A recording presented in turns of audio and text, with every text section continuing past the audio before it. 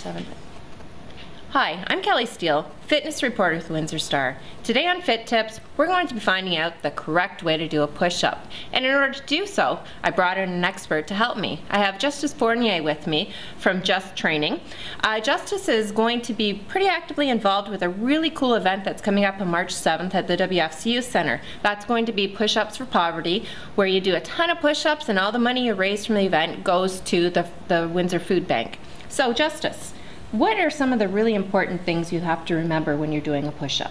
With everything, most people, they hurt their rotator cuff first, right? So in every exercise routine, form is key to continue going. Maybe you get the first 100 right in your way, but if you continue that way, you're gonna have something wrong, right? Okay. So what we wanna do is you wanna start with your hands vertically forward. Now people do this 100 different ways, but the proper way when we're talking about a military standard push-up is hands forward. They're to be right underneath your chest. So technically your head should be over your hands, right? Your hands are forward, my back is straight, my head is up. I can't breathe when I'm looking down, so this is gonna limit your oxygen and you're not gonna be able to do it. See how I can't speak well? So I have to look up, head up, directly down, directly up. We're not trying to touch our legs first or anything else. A lot of butt-up push-ups, people try this.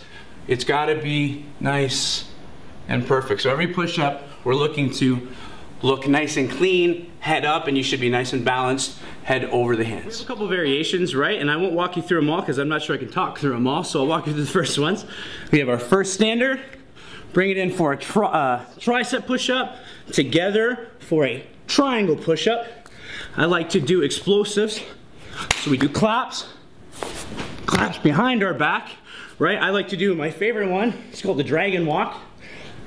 Forward with the push-up, down in opposite hand holds, and all the way forward. Usually I'll walk across the stag gym like so. Those are my favorite personally.